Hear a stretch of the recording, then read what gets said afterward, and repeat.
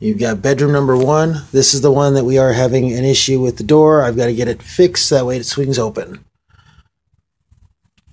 Furnace, we will make sure to fire it off to confirm that it works.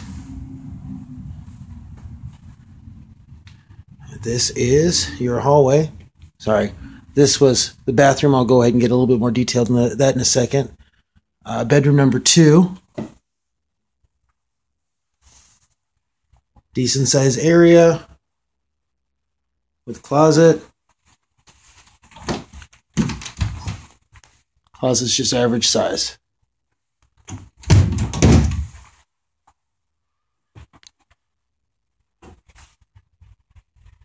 Further down the closet, further down the hallway, you've got your back door at the end.